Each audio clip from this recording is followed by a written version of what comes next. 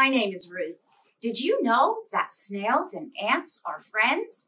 You'll find out the scoop in Snail Crossing by Corey R. Taabor for ages 3 to 5, published in 2020. Snail was out scooting around. How fast can a snail scoot? While he was scooting, he saw the most magnificent thing, a big, crunchy cabbage. There was just one little problem.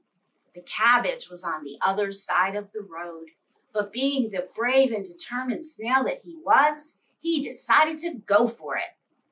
On his journey, a few things happened that he didn't count on, like grumbling gray clouds. Could that be thunder?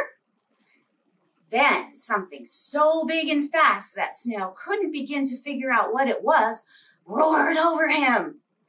But Snail didn't let any of that stop him. Even a group of pesky ants complaining that he was in their way didn't bother him. And when it started to rain, he invited them into his home that he always carried on his back. The ants apologized for their rudeness, and Snail told them about the crunchy cabbage. That was the beginning of a solid friendship. Now, you're probably wondering, does Snail ever reach that delicious cabbage? Read Snail Crossing for an adventure you'll never forget. It's available in the picture book section of the library.